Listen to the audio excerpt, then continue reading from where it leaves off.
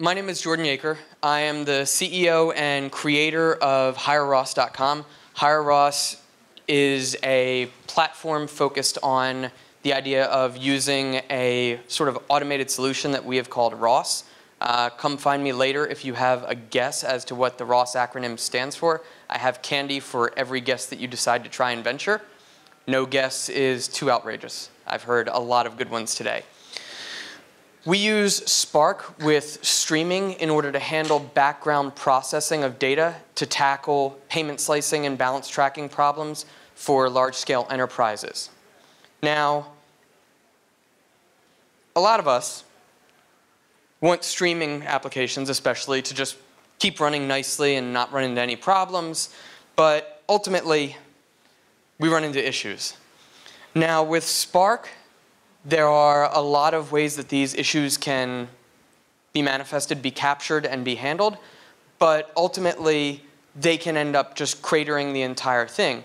And so rather than having bad data, which can come through the application and just totally wreck everything, we want to end up having a solution that can take the handling of errors down to the record level, but not become too difficult.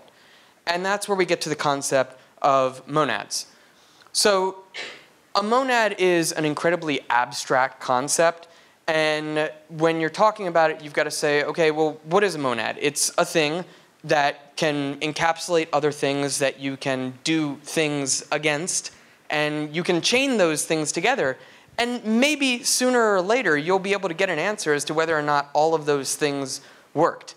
And it's super weird and obscure, and the reality is that monads, in a lot of ways, just become like the Schrodinger's cat of computing.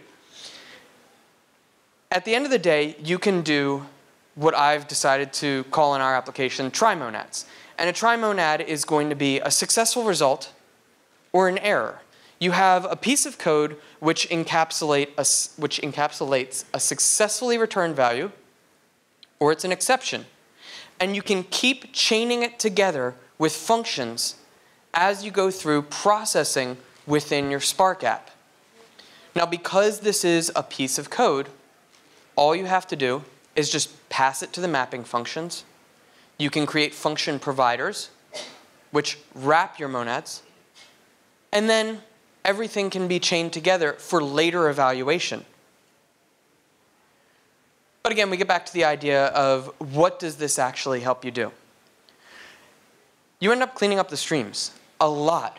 Rather than having exception captures everywhere in every function, you can have wrappings so that you go from per function error handling to per record error handling.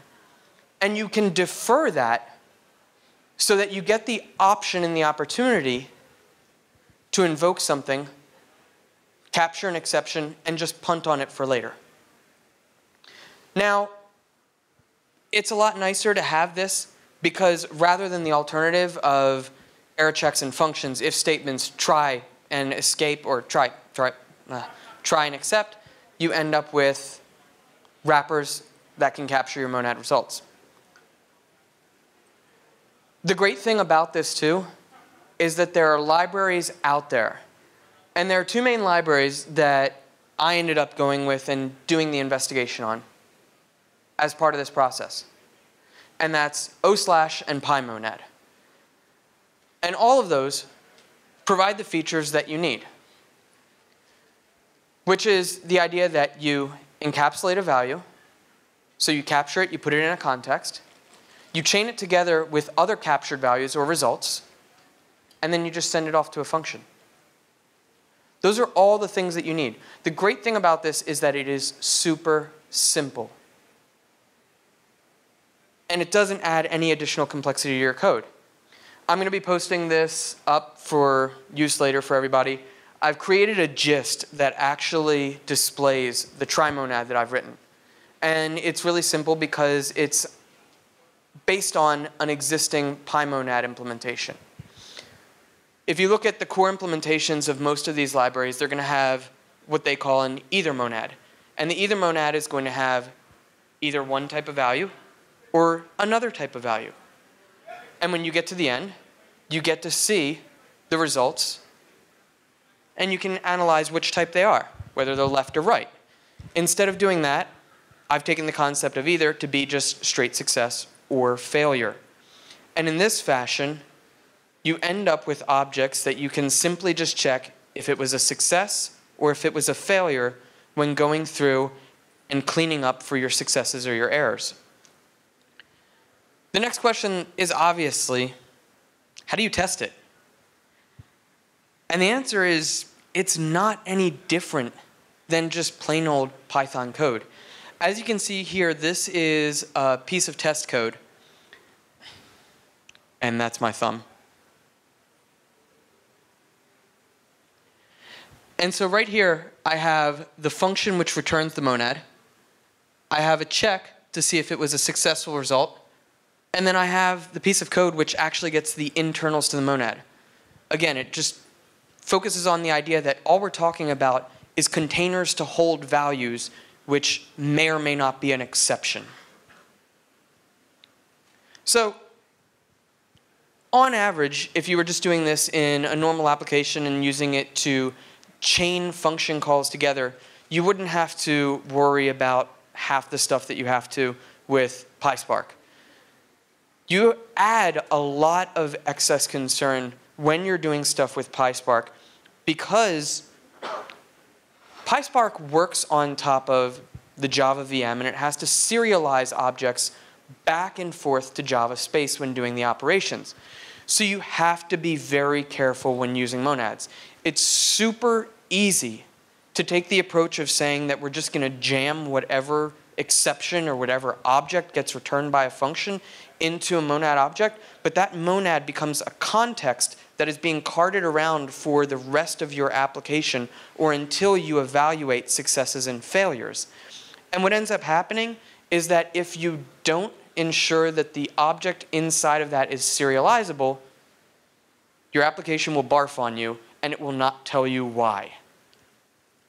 Whenever I started with the implementation of this in the first version around, I had that problem a lot until I realized that it was basically because the objects were trying to carry around things that were not serializable. Additionally, because you're doing map and reduce functions and you're going from things that are iterable to non-iterable, depending on the function that is invoked, you need to be careful with how you're returning the monads. Because if you're returning a monad which wraps an iterable collection, that in and of itself is not iterable, which means that if you're going from a simple map function to a map values to a flat map, then you might have to unpack or you might have to actually wrap the contents of the monad itself and expand it out into an iterable depending on the situation. But this is highly subjective and it's really going to depend on your application. Finally, make sure to actually do something with the errors. Just because you're deferring on them doesn't mean that you can't, just ignore them, which is incredibly easy to do. You can't forget those errors. They were there for a reason, even if that means just dumping them into a dead letter queue for examination later in another Kafka stream or into Cassandra DB. You've got to do something with those errors. There was a reason that they occurred. So I wanted to acknowledge before jumping in to take a look at some of the uses of the monads within actual code examples, the resources that I used for this talk. Dag Bratley and Jason Delat, they're the two who created the O/ library and the PyMonad library. And then I ripped off the Schrodinger's cat comic from Be a Bird Comics. So really quickly, I'm going to dig in here and show a couple examples of the application, how we're using them with Ross, and then have time for questions because I know this is a very subjective and abstract concept, so I wanted to leave enough time for conversation here.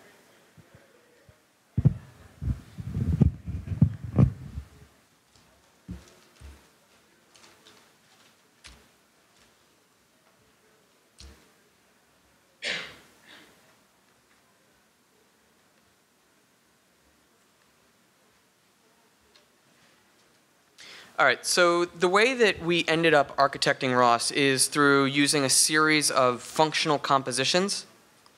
And most often, you will see these in functions that are simply applied to mappers.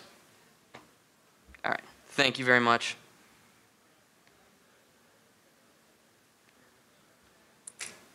Hey, look at that. All right. So the monad implementation that you're going to see is going to be extended from an either monad implementation that was created by Jason Delat. So try and do what I can to throw out the originator of the actual code. And again, it just has a series of functions which apply the basic principles of monads. And that's the idea that you can take these contextual objects, you can chain them together, and this core functionality here, the fmap, the amap, and the bind is what makes all of that possible. And you can see that I have the success and the failure implementations. And these are the two core pieces that are actually used by the project in the implementations where the monads make things possible. So let's take a look at, there we go, our calculations mappers.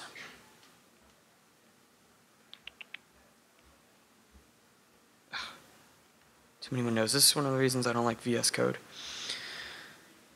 All right. So here we have a compute calculation function. And what this does is this applies an abstract calculation to a record within a stream. If that calculation succeeds, then it passes the result into a success monad as a tuple. If it fails, it passes it into a failure monad.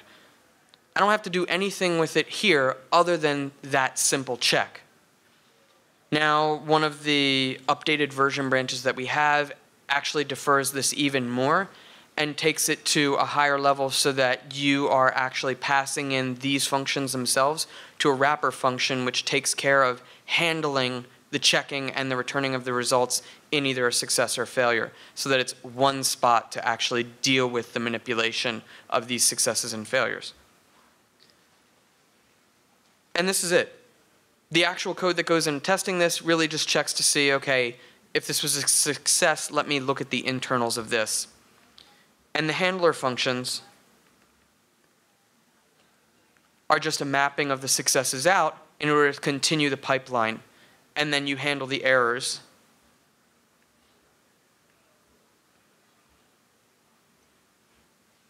Like here.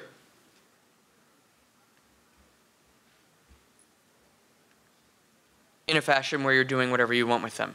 In this case, we're taking failed writes to the Kafka stream or failed writes to Cassandra for whatever reason and dumping them into a dead letter stream for handling later manually or through some yet to be architected automated process. So that is it. Questions? So if you have an RDD of data, you would map over it with monad.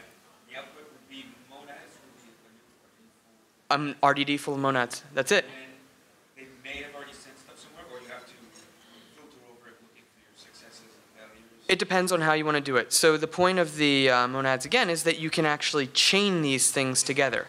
So if we look at one of the chains, right here, all you end up having to do is you pass back the functions which end up getting chained together to arguments. So you can see here this is the pairing of a function with an argument, and this is how you bind a monad argument with a monad function, or a functor, as it's called. And you can merge together multiple arguments, as in this example right here, which takes two implementations that have already been processed and are monads in and of themselves, and it collapses them using a reduce.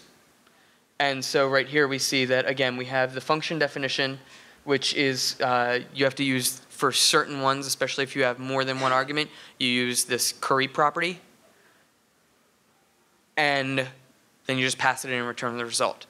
the best advice that I can give anybody who's wanting to get into this and use this and apply it in their own Spark applications is that it is as easy and as fast to apply this as I've tried to apply here.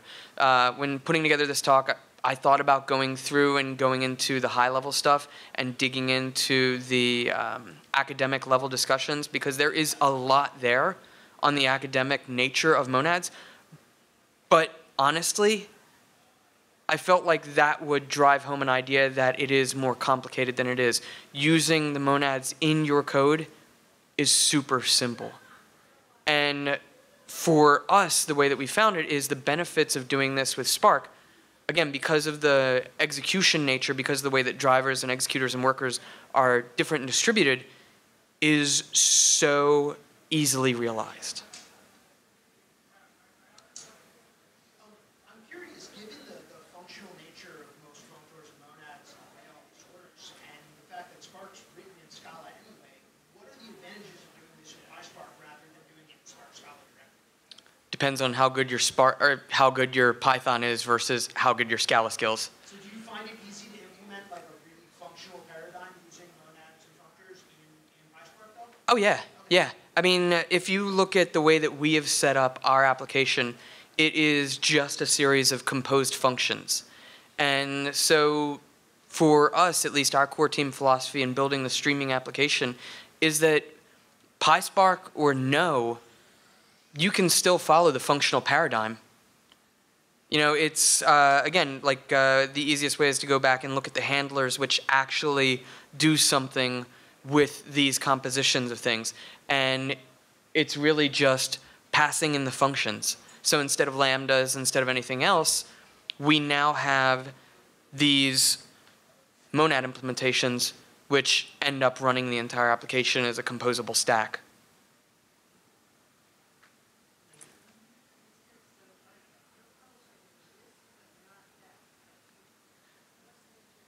The gist is actually the trimonad implementation. So if you look at the gist is this. So you've got the trimonad implementation that if you add the package for PyMonad and you drop this into your project, you are good to go on your own success and failure implementations. And so from there, it's a question of what your successes and failures are to get to a really, really meta idea.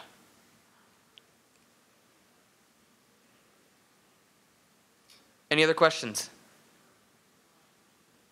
Fantastic. I think the last screen you had a Kafka method.